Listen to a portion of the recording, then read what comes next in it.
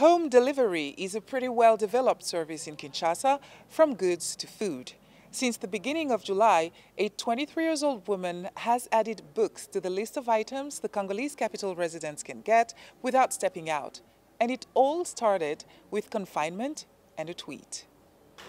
It's amazingly handy because the books come to us at home, especially in this confinement moment. We don't get to go out anymore, let alone going to libraries or bookshops.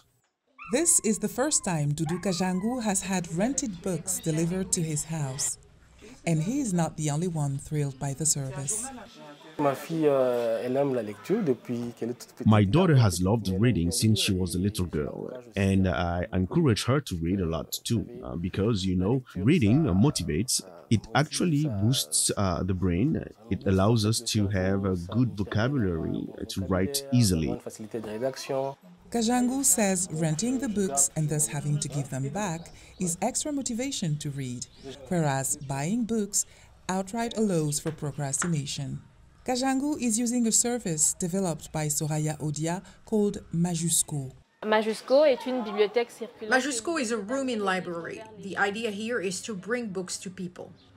Soraya says the idea of renting her books and delivering them to customers came to her while she was still working as an intern for the European Union. Having a lot of time on her hands, she decided to start a list of her books. When I finished listing my books, it made me think about the library I often go to. I told myself, they do that too.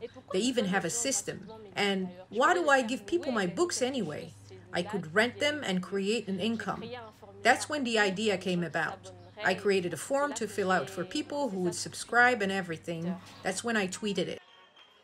Soraya hosts a weekly book show on her YouTube channel and builds her catalog with books donated and books bought from street sellers or Kinshasa's only second-hand bookstore. She's one of our most regular customers. She comes to buy books 2 or 3 times a month. Traditional shops, especially bookshops like Joe Kalongo's, have lost a good part of their clientele since the coronavirus confinement. That change has boosted Soraya's new online business and fueled her literary lifestyle.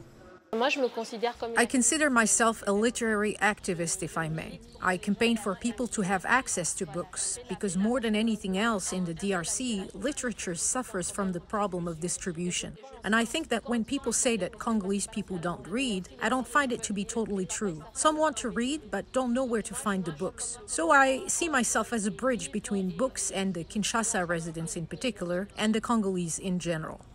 Majusco clients pay $10 plus transportation to have 4 books per month delivered to their homes. With a degree in rural economy, environment, and project management, Soraya says she's still looking for a more traditional job. But while she's waiting, she's planning to move her Majusco operation to an office where she can expand her staff and her library. Anasthasie Tudieshe for VOA News, Kinshasa.